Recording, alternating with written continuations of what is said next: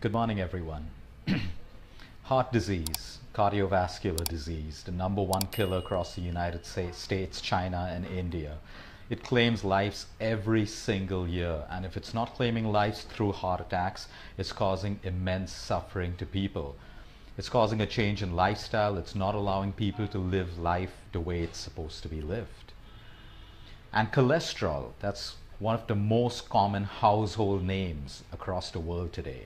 High cholesterol, heart disease, good cholesterol, bad cholesterol, triglycerides, cholesterol lowering drugs, statins. Today, I want to take time out to explain to you the truth behind cholesterol. For the longest time, this whole word cholesterol has demonized eggs, saturated fat, animal fat, and has been attributed to the number one cause of heart disease. What if I told you right now that cholesterol has little or no connection to heart attacks, strokes, and cardiovascular disease? So for that, we're going to have to understand exactly what cholesterol is. 75% of your cholesterol is produced by your liver, and your body requires cholesterol for so many different functions, right from cell repair to growing new cell membrane, the production of vitamin D, the production of other hormones. Cholesterol is required for good health. It is required for your memory. It's required for neurological health. And there are connections today with low cholesterol levels to Alzheimer's, low cholesterol levels to cancer, low cholesterol levels to Parkinson's, low cholesterol levels to diabetes, low cholesterol levels to neuromuscular pains, joint pain, aches, dizziness, bloating, inability to lose weight, low vitamin D levels. And I'm going to explain exactly how this works. When you look at your cholesterol, you look at HDL, which is your good cholesterol, your high density lipoproteins. It has a function of cleaning bad cholesterol out of your arteries, removing plaque. So you want high levels of good cholesterol, HDL. And then you have LDL, which is your low density lipoproteins. That's your bad cholesterol. But again, we shouldn't be fooled or worried with high levels of LDL, because LDL can be further broken down, which no doctors look at today. In fact, no medical community looks at. You have large LDL particles which do not cause a problem to the heart, and you have small particles LDL which cause a potential problem to the heart. Then you have triglycerides, and that's the dangerous part. When you have extremely high levels of triglycerides, picture this as fats flowing all through your arteries, doing plaque buildups in your arteries, which can eventually cause clots in your brain, in your lower artery, leading to strokes, leading to paralysis of the body. Triglyceride levels have to be maintained. And then you have your total cholesterol, which is something that all doctors look at today. They look at total cholesterol, and if it's over range, they put you on a cholesterol lowering drug, or they put you onto a statin. And I'm saying today right here that that is absolutely unnecessary, because when you look at lipid profile, you need to look at your HDL ratio with your LDL. You need to look at your triglyceride ratio with your LDL and your HDL. You break it down. You don't look at your total cholesterol.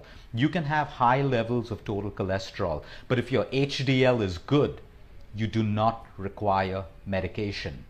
Even if your LDL is on the higher side, but your HDL is good, you do not require medication. Now, if your triglycerides are extremely high, that puts you in a potential high-risk category, and you need to make immediate lifestyle changes to bring down your triglycerides. Triglyceride levels rise from eating too many of the wrong grains, sugars, being physically inactive, too much of smoking, drinking alcohol excessively, and being overweight, obese, and constantly stressed out. That is what causes high triglyceride levels. The second myth, that cholesterol leads on to heart attacks. Absolutely zero connection. In my line of work, and many people out there will also realize, that heart attacks never occurred from high cholesterol levels. Heart attacks occur from inflammation in your arteries. Heart attacks occur from high blood pressure, which is poorly managed. Heart attacks occur when your triglycerides are extremely high and your good cholesterol is extremely low. So we never look at total cholesterol, and your doctor should look at far beyond your total cholesterol levels. They should look at your HDL profile, your LDL profile, teach you how to increase your HDL. It's a ratio so that your LDL comes down. They should coach you, we should coach you on how to bring down your triglyceride levels naturally. Because I'm going to soon be talking about statins and the deadly side effects of cholesterol medication. But first, let's go on to understand a little more about cholesterol. Cholesterol is neither bad nor it's good for you, but you need the right amount of cholesterol. If you are taking drugs to lower your cholesterol, you are creating immense issues in your body. Your next blood report may look really, really good because your statin or your cholesterol medication helped you statistically show a reduction in your total cholesterol. But it didn't contribute to your HDL levels going up, which puts you in a safer category and a lower risk zone than just having a lower number in your total cholesterol. You have to understand that cholesterol is a precursor to steroid hormones. You cannot make estrogen, you cannot make testosterone, your body cannot make cortisol if you have low cholesterol levels.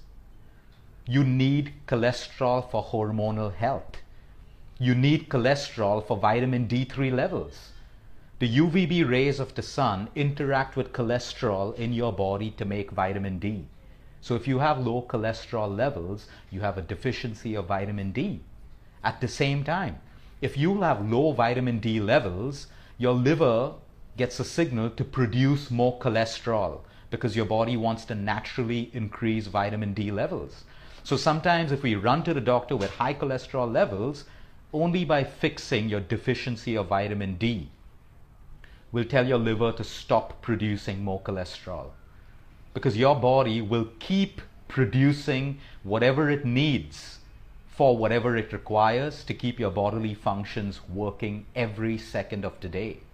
So when you have low vitamin D levels, you are automatically signaling to your body to produce more cholesterol, which is why having optimum vitamin D levels is extremely important when it comes to handling cholesterol.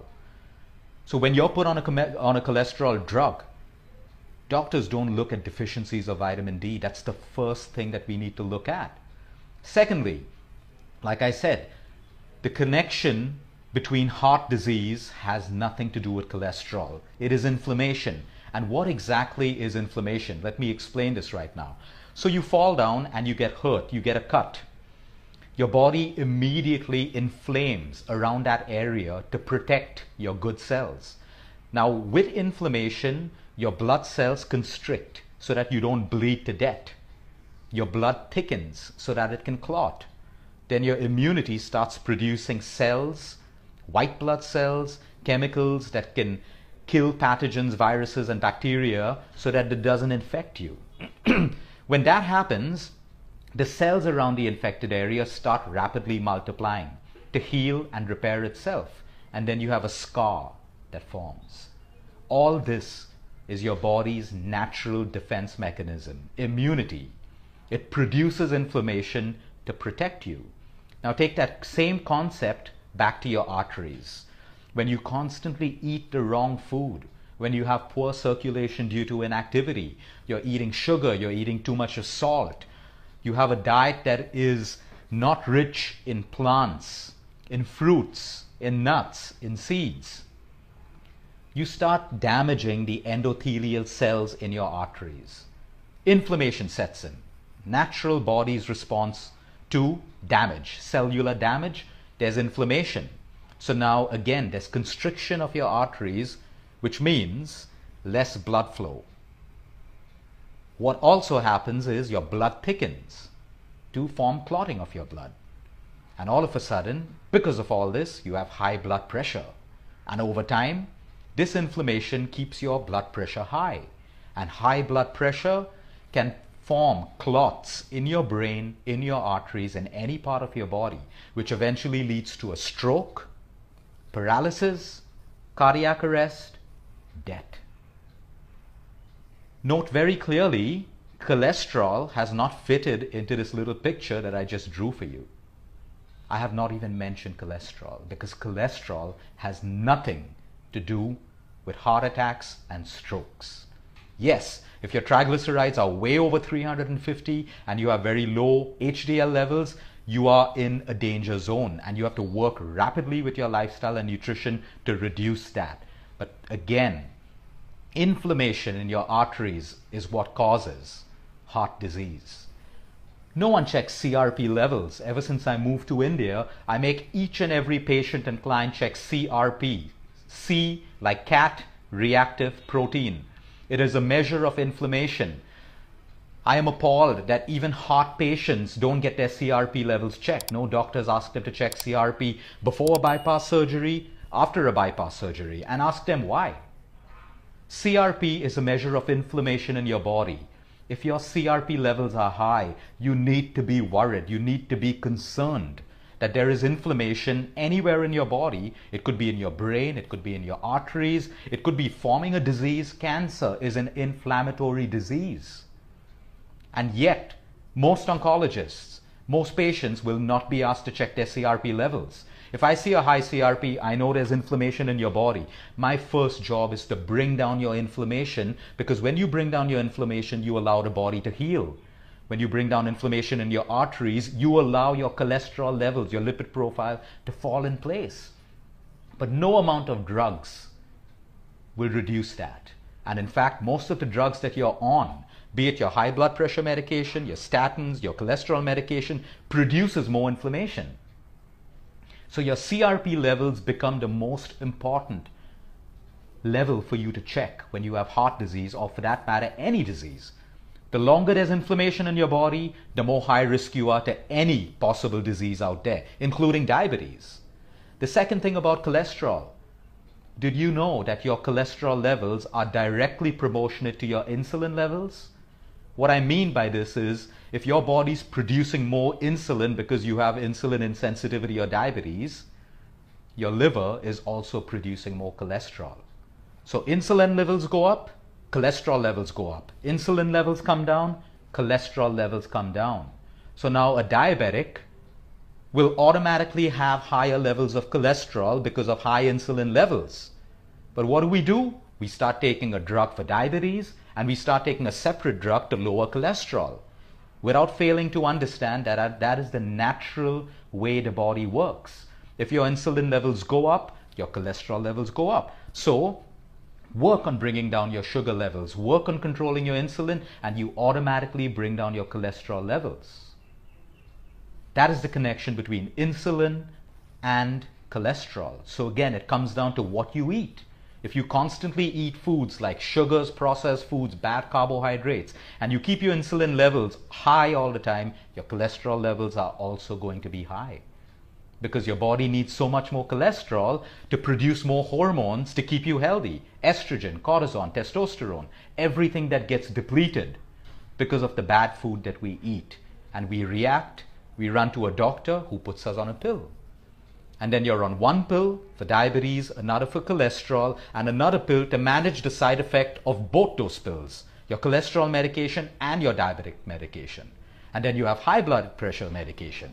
And now let's move on to the third function of cholesterol, which is repairing your cells. So if you're constantly damaging the cells in your arteries because of your lifestyle, you're constantly getting injured because of overtraining, you constantly have inflammation in your body's going to produce more and more cholesterol, because that's what it uses to repair your cells. That's what it uses to reduce inflammation.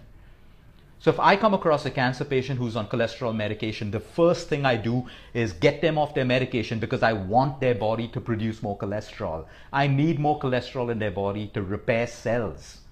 All cancers originate from a cell. I need cells to be repaired. I need cholesterol. I don't need a drug to lower cholesterol levels. Either ways, most of the cardiac arrests that happen with a cancer patient is because of the side effects of a badly managed chemo and radiation.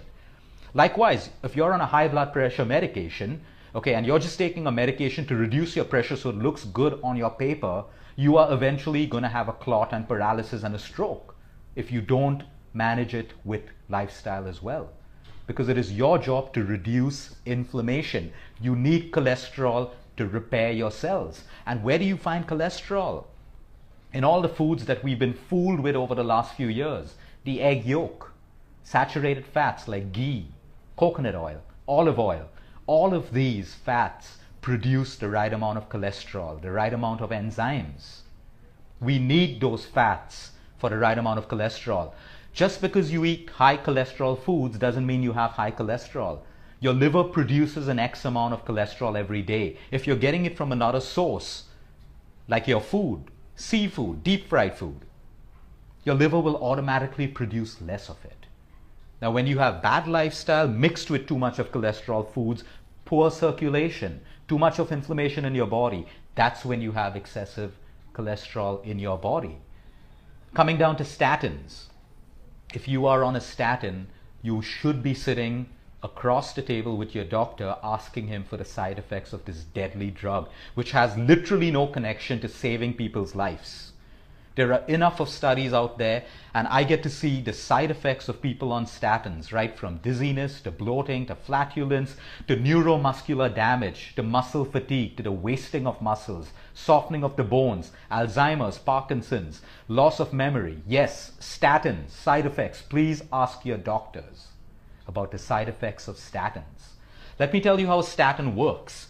A statin works by inhibiting an enzyme that your liver uses to produce cholesterol. So a statin gets into your liver and forcibly stops the production of an enzyme that produces cholesterol.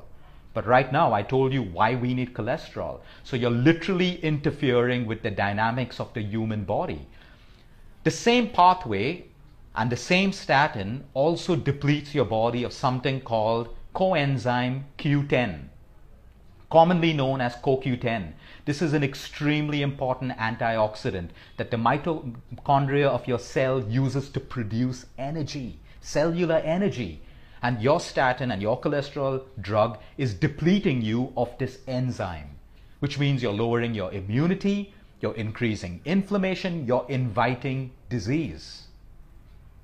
And like I always keep saying, if you're on an antibiotic, you should take a probiotic and a Bakersfield, something that most doctors miss on telling you. If you are on a statin, or if you're on high blood pressure medication, or you're on a cholesterol lowering medication, you should be prescribed a CoQ10 supplement, a CoQ10 plant-based supplement. If it's not CoQ10, ubiquinol. If you're aged over 50, you have to take these two things that can replenish the antioxidant that your statin or your cholesterol medication is depleting. And that's why there is no cure to cardiovascular disease today. That's why it's one thing after another, high blood pressure and then a cardiac arrest or a clot or a stroke and then surgeries, and you're in that vicious trap. We need doctors, we need surgery, we need bypass, we need cholesterol drugs, but we need people to tell us how to use it the right way, because all of this is creating more damage, more sickness, more financial stress on everyone. And each and every one of us out there go on popping pills because we want that little blood report to look good. And because of that, we don't make lifestyle changes, because a little pill that you're popping in with immense side effects is making some statistic, some number on paper look good. And so you don't make lifestyle changes. But let me tell you right now that cholesterol is one of the easiest things to manage with lifestyle changes. Optimize your vitamin D levels. Most people have low vitamin D levels. Optimize it, your cholesterol will come down. Reduce your intake of bad carbohydrates, refined sugar, white flour, all of that stuff. Even fructose. Don't overdo it on fruits. If you have more fructose from fruits that your body can't break down, your triglyceride levels will get impacted. Include heart-friendly foods like your omega-3 from flax seeds, from good fish, from avocados, from the egg yolk, from nuts, from seeds, from coconut oil, from ghee. Exercise. Exercise is what increases your HDL. Omega-3 from flax seeds or fish is what increases your HDL. Walnuts increase your HDL. Circulation of your blood can be promoted only with exercise. You have to be active. It's useless your 1 hour workout if you're inactive for the next 9 hours and you're sitting on a chair. Total activity will reduce your cholesterol levels and get you off your drugs. Reduce your stress levels. Pranayama, yoga, meditation, deep breathing reduces cortisol levels, reduces cholesterol levels, reduces high blood pressure. Your high blood pressure pill is only showing you a good number on paper. It is not making you better. You have to integrate lifestyle along with your medication if you want to get better or if you want to get off medication. Sleep. When you sleep, your cholesterol levels get balanced. When you sleep, your cortisol levels come down. So make sure you have enough of sleep. Excessive alcohol. I meet more than 5 people in a day who say, oh, Luke, I don't drink for 6 days in a week, but the 7th day I binge drink. You're better off drinking every single day in moderation rather than having binge drinking, because binge drinking means more inflammation in your liver, more carbohydrates. Inflammation is your biggest enemy. Inflammation is the bitch that causes problems. So your binge drinking, there's nothing great about it. Excessive smoking puts arterial pressure on your arteries, restricting, constricting it, and that's how it leads to heart disease. So balance in everything. All the oils that you've been running after, using olive oil for Indian cooking, you're adding more toxins and free radicals, which creates more inflammation in your body. Use the right local oil that you grew up on. Coconut oil, mustard oil, peanut oil, pure oils, nut oils, unsaturated, polyunsaturated, vegetable oils, canola. All of these oils are rubbish. They're creating more inflammation. They're refined so much that they actually put more inflammation in your system. It may increase your cholesterol. I don't care about your cholesterol. I'm bothered about your inflammation, because cholesterol is not the problem. Include more probiotics, more fermented foods, because the cleaner you keep your gut, that's where 85% of your immunity is born. Absorption of nutrients into your cells to make your cells stronger happen when you have the right ratio of gut bacteria. And that's exactly what cholesterol and heart disease is all about. Fiber-rich foods. I can guarantee you, if you have a cholesterol issue, move to a plant-based diet. Have more fruits, have more vegetables, have more nuts, have more seeds. Cut out your outside eating for a while. You will not require a medication. And I'll now take that time to put in this disclaimer. Please do not get off your medication without prior approval from your doctor. I said it. But now I'm also here to tell you that it is in your control, everything I just told you. Stop getting fooled with everything that's happened around and understand the anatomy of the human body, the working of your human body. It's beautiful. God didn't make anything that's useless for us. Cholesterol is a requirement. It's just a poorly managed disease. So take it in your own control. It is extremely easy for you to get off cholesterol drugs and statins, but you have to do your bit. The doctor's not wrong when he puts you on a statin or a high blood pressure pill because you're refusing to change your lifestyle. You're better off being on a pill then. But like I said, you will suffer from the consequences and side effects of every drug that you put into your body. So until next time, eat smart, move more, sleep right, breathe deep. It is a mind-body connect. Disease is in your hands and within your control. You need that conviction, confidence. You got to stop listening to multiple crap that's going on and believing in the healing power of your own body, in nature and in your own ability. Thank you, everyone.